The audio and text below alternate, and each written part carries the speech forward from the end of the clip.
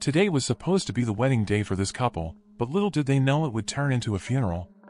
As the wedding ceremony progressed, suddenly, a group of people in biohazard suits stormed in, accompanied by police cars blaring their sirens.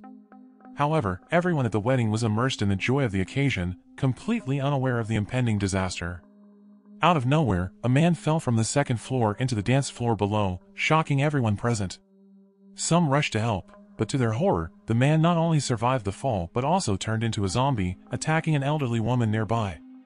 This horrifying scene left everyone stunned. But that was just the beginning. More zombies flooded in, causing panic and chaos as people scattered in all directions. The bride and groom got separated in the chaos. The groom, Caldo, had to take refuge in the kitchen, trying to keep the zombies at bay. With the situation quickly turning into a living hell, the immediate priority was to escape because the zombies would soon break through the doors. Caldo initially wanted to lead everyone to find another exit, but they discovered that even the kitchen staff had turned into zombies. They had no choice but to lock the zombies inside. As everyone felt helpless, the photographer noticed the sewer and thought it might be their way out. He immediately started dismantling it with a screwdriver he had on him. Meanwhile, the zombies continued to pound on the door. Danilo, in a moment of fear, tried to take the screwdriver from the photographer but ended up losing it. Fortunately, they could escape through the ventilation ducts, but the photographer was in a tough spot. The narrow passage was too tight for him to squeeze through. Now he understood the importance of losing weight, didn't he? With the zombies about to break in, the others had no choice but to leave. The last guy promised to come back for him, but the photographer remained silent, giving a thumbs up to express his gratitude, knowing his chances were slim. After a long crawl, they finally made it outside, only to find themselves in another perilous situation. Along the way, they spotted a police car. Caldo wanted to seek help, but to their surprise, there was a zombie inside the car, grabbing his tie. The guy with them swiftly grabbed a water pipe and rescued Caldo, while Danilo wielded a wrench and bashed the zombie repeatedly until it met its demise. Danilo then used the police car's radio to call for help, unaware that the cop in the driver's seat was turning into one of them. Poor Danilo, he had quite a bad day. Suddenly, the police car's alarm went off, attracting nearby zombies. The remaining survivors dashed away, through the woods and into a church, where they were rescued by the survivors inside. Once safe, Caldo's first question was about his bride, Clara. In the midst of the chaos, nobody had noticed her. Then, the church's broadcast came to life, revealing Clara's voice. She was alive, trapped in the broadcast room with a priest, and she was carrying Caldo's child. Upon hearing this, Caldo wasted no time. He glanced at the weapons nearby, a bold idea forming in his mind. Soon, Caldo set off with a teammate, unaware that Clara was in grave danger. Zombies broke through the room's door, forcing her to retreat to the innermost part of the studio. Surrounded by the horde, Clara realized she couldn't wait any longer. As an expecting mother, she summoned an unprecedented will to survive. The frightened priest stood frozen in place until Clara slapped him awake. Together, they used rappelling gear to escape the studio, narrowly missing Caldo and the others who came to rescue them. They reached the second-floor billiards room, where they encountered two other survivors. They formed a team to survive, but as they entered the corridor, they ran into a zombie head-on. Attempting to go the other way, they found themselves blocked by two more zombies. The zombies in the mirror appeared demonic, a domain the priest was familiar with. He urged the others to move ahead while he attempted to exorcise the zombies with a crucifix. One zombie grabbed him fiercely, but the incantation worked, freezing all the zombies in place. Escaping through the back door, they encountered a SpongeBob. Clara activated the power, while Rafa and SpongeBob attempted to open the door.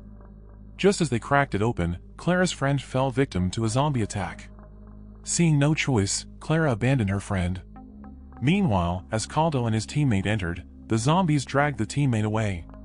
Terrified, Caldo fled and returned to the studio, unaware that Clara and the priest had already left. In the background, the news of the virus outbreak continued to play. He anxiously watched the surveillance footage but couldn't spot Clara. Outside, heavy rain poured down, and the trio searched for a safe place.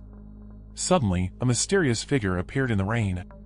Clara squinted and recognized her mother, now a zombie. Due to the blurred vision, Clara didn't realize it until the zombie lunged at her. Luckily, SpongeBob's reflexes were fast enough. He used his shotgun to take down the zombie. Witnessing her mother fall before her, Clara was overwhelmed with grief.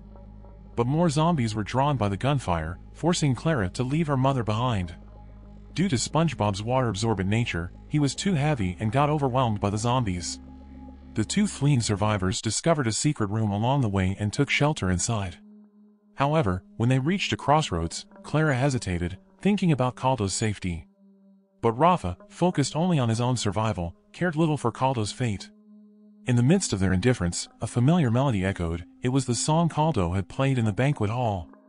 Overjoyed, Clara realized he was alive. She then picked up a chainsaw and, with Rafa's help, cut off the obstructive dress.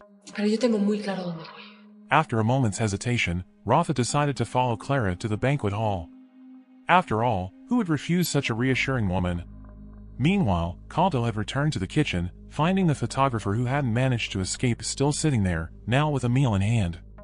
As Caldo approached, the photographer collapsed, and behind him emerged a zombie. Startled, Caldo took a step back and quickly grabbed a nearby knife for defense. In the next moment, the zombie lunged, impaling itself on the blade. Seizing the opportunity, Caldo picked up a meat grinder and brutally dispatched the zombie. Just as he was about to leave, he realized that the area outside was swarming with zombies. After a brief detour, he found himself trapped in the kitchen again.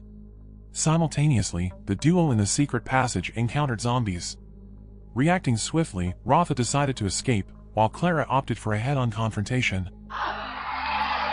Armed with a chainsaw, Clara swiftly dealt with the zombies.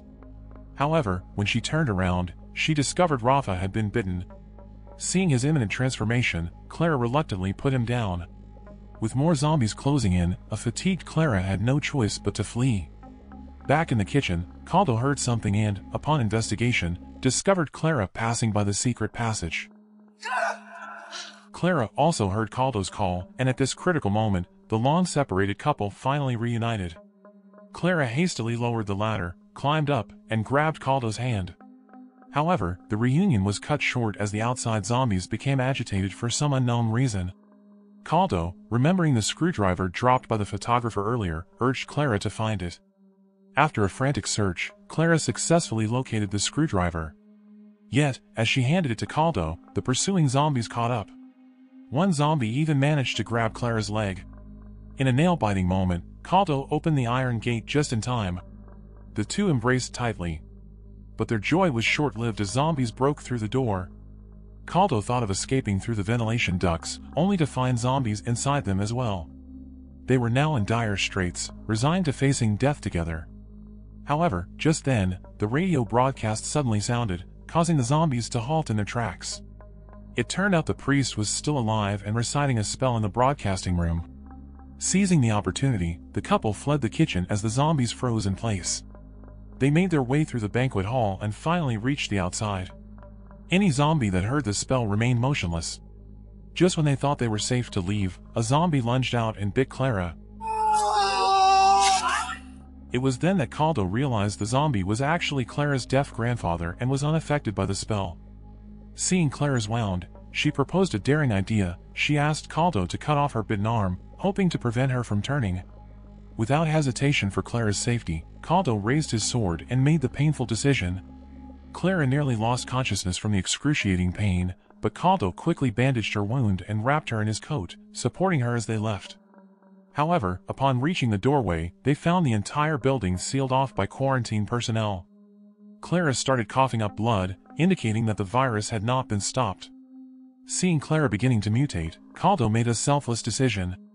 He embraced Clara and walked into the safe passage,